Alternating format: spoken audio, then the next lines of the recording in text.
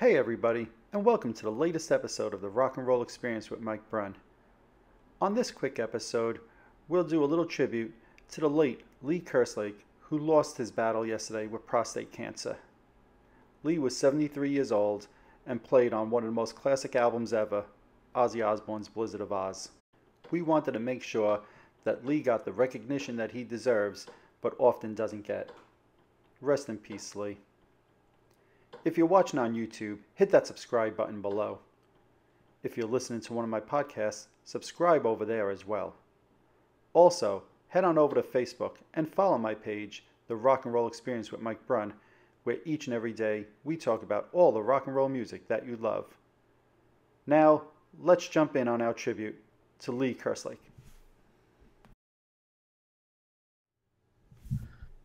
Hey everybody, welcome to the latest episode of the Rock and Roll Experience with Mike Brunn. Once again, I have with me, you know who he is, my partner in crime, Mr. Vincent LaRussa. How you doing, buddy? I'm okay on this Sunday morning. Yes, and this is what I think the third, maybe fourth one like this that we're doing where we're unexpectedly getting together. Drummer Lee Kerslake passed away yesterday after a long battle with cancer. So, sadly, I guess we'll be doing more and more of these as our musical icons get older. And, so how did you hear about it yesterday? I actually saw some pictures on Facebook of him. And as soon as I saw that, I knew. Yep. It's not typical that you'll see pictures of Lee often, maybe as some other more popular drummers. Absolutely. But I saw I think there was a picture of him in the studio when he was younger. It was a black and white photo. It was actually a cool photo. And as soon as I saw that, I was like, oh boy. I had heard that he was sick. I think I had heard an interview or he was on a podcast. I might have listened to it, I think, earlier this year. And he was talking about his fight. I think he was with, it might have been Eddie Trunk. Okay. And, so I knew that he was ill and that he was fighting this. And so... yeah, I feel like we're doing way too many of these, recently. So Absolutely. Yeah, and look, he was 73 years old. I know he was fighting prostate cancer for a number of years. And I think more recently, we grew up, obviously, we knew his work from Ozzy Osbourne. He was also in Uriah Heep, and I don't want to not mention that. But for you and I, we grew up early 80s with those classic first two, I'll call them Randy Rhoads, Ozzy albums. And, I know he wasn't the touring drummer, so he gets lost on a lot of people who maybe wasn't reading the liner notes because he wasn't credited on the album, right? But he's the drummer on those two classic Randy Rhoads albums. Yeah, and, you could arguably say Blizzard of Ozz might be top 5 of the most classical or most classic heavy metal records of that era. Especially being Randy's first record that he recorded on with Ozzy, and he was a relative unknown at that point. I know he was with Quiet Riot, but he really wasn't known at that time. Sure. What a tremendous and unique drummer Lee was. And why I say that is, a song like Crazy Train.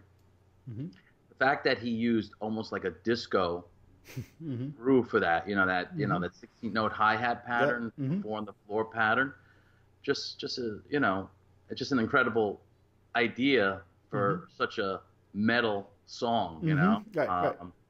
But just having that with Bob Daisley's bass line in there, it just is was the perfect sauce for that song, and it really I feel makes it so unique. And of course, Randy's guitar riff and it was playing on that. It's just incredible. Absolutely.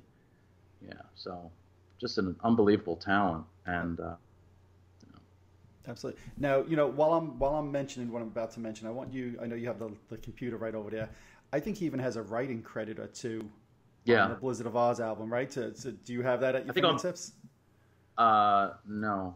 I know he has 2 writing credits. I did check that. Okay, yeah. On one on Diary and I think he maybe No Bone Movies. I think he's got a writing credit. And I'm trying to think of the other one, but yeah, he does have 2 writing credits. Right. I was just reading about him last night. I did notice that. Right. Which I always thought again, I didn't look it up before this, but I remember always holding the album in my hands and seeing him have a couple of writing credits, and I was always like, God, that's impressive. Because more times than not, the drum is don't have writing credits on albums, Yeah, especially a case like this where it's really an Ozzy solo album. Now, saying that, yeah, I know the band was originally going to be called Blizzard of Oz, and there's a right. promo photo, and if I could, I think I have it, I'll superimpose it on this chat. There's a promo Yeah, photo of the original band with Randy yeah, and Ozzy and Lee and Bob, which is really cool. And the title on it is not Ozzy Osbourne, it's Blizzard of Oz, which I think yeah, is pretty cool, you know? yeah, yeah. Yeah. And you know, one of the things too is, if you remember, for at least Diary of a Madman, Tommy Aldridge was credited on that record, Yep. and Tommy has stated that clearly. If you listen to that record, and you know how I play, that's not me playing on it. And he was saying that in a good way. He wasn't saying that as a bad thing, you Sure, know. sure. But that was, you know, it's kind of unfortunate. I think we all know about what happened, I think, in the early 2000s, where I think him and Bob, Lee and Bob, I think they were looking for royalties for those records. And the Ozzy camp said, okay, we re-record your tracks. And they got Robert, I can never pronounce his, Trudru, whatever the heck his name is, Metallica. from Metallica. Yep. Yep. And Mike Borden, I think, played drums on it. And I remember when my brother had gotten the CDs and just listening to it. I mean, they did a good job, but it just felt like sacrilege. Like, how do you take these guys? It's just so, it was just felt very dirty to me. I think to this day, I've never listened to either of those reissues for that reason. It's just, like you said, it felt very dirty to me. To me, it was not cool. And I know they since have gone back to the originals, but at that time, I remember 2011, thinking, I think they did. Yeah, I was like, not cool at all to me, in my opinion. Well, they did listen to the fan because there was a fan outcry. Absolutely. Again, those guys did a great job trying to play those parts, or playing those parts, I should say. But I'm glad that the fans spoke, and when they did the remasters or the reissues or whatever, they put the original tracks back in. But Absolutely. yeah, it's a shame. You know, someone like Lee, you know, probably should have gotten more credit in his career, and maybe played with some other bands where he would have been more, not I want to say respected, but just more known in the drumming community. When you name, you know, most of the drumming icons, unfortunately, he's not one that's probably going to be mentioned by a lot of drummers. You get all the obvious choices, the Bonhams and such. But I mean, listen to the top. I mean, Over the Mountain. I was just saying, yeah. I mean, the intro to that song. I remember seeing a drum clinic with Chad Smith. They think Chad Smith, Red Hot Chili Peppers. You don't really think him and like Ozzy Osbourne, although Chad, growing up in the 70s, listened to a lot of classic rock and some metal stuff. And he was talking and demonstrating of like how he, you know, he shredded in his drum studio, whatever, on that intro, which is, again, a testament, again, to say this is like an iconic, you know, drum part. And it is a very, you know, difficult part to play. And just an awesome way to, you know, to start off a tune. Yeah. So. No, I've always thought through my life that, to me, there's two songs that I love the drum and intro of the song. Kisses, Creatures of the Night, and like you just said, Over the Mountain. To me, those two, just like, and it's odd that they both came out right around the same time, give or take a year or so. But those two songs, and you know, like you said, he gets no credit for this at all. But it's, to me, it's such a great drum intro to a song that most people don't even think of it or know his name, and it's a shame because, like you said, he doesn't get the credit he deserves. Yeah, and you might know better. Well, you will know better than I if Eric took from the, you know, that intro. I mean, you know, I don't know. I've never heard them say it, but I have thought that because, you know, definitely the Diary of a Madman album came out first, was recorded first, but I've never heard them say that. But I had to wonder because there are certainly, in my mind, and I'm not a drummer, but there are similarities between the two. But I've never heard anybody say that. Yeah. No. I don't know if we'll ever know that, but either way, I mean, it's such a great way to start off, and that was the first tune on that starts the record, right? Yep, exactly. It's the first tune on Diary of a Madman. Yep. The same as like Creatures of the Night, so it's kind of like right, exactly. You know? Yeah, absolutely. It's a sad day, obviously, his passing, and you know, I hope in his passing he starts to get some of the credit that he quite frankly deserved during his lifetime. Yeah, and I think towards the end, didn't he finally get his gold or platinum records or something like that? Yes. I mean, so even that, again, I always roll my eyes at I Yep. don't know if this is the Sharon thing or who in the Ozzy camp, that they finally did the right thing by him. I think, unfortunately, it took him getting sick that they said, let's do this before, Yeah. he unfortunately passes. But at least he died knowing that he got that recognition that he so much wanted and deserved, Absolutely. So. Absolutely. Yeah. I think that they gave him those awards 2 or 3 years ago. I remember reading about that. Okay.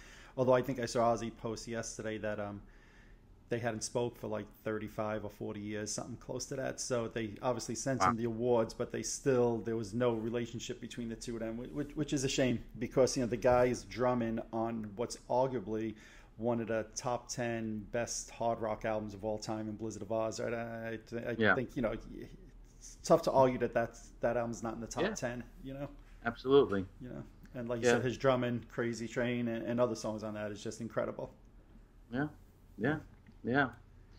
We can't understand why some people, they hold grudges or whatever it is, That's why, we'll always say, while you have the people here that, who are important in your life or who made a difference in your life, you should reach out to them and tell them that, because, you may not get the chance. I know, I always say I don't ever try to be preachy on this thing, and I think maybe when was Bob passed, I had made some comments about that, and some people had said, thank you for saying that. I reached out to this one or that one because, you made, just do what you need to do because it's really important. So.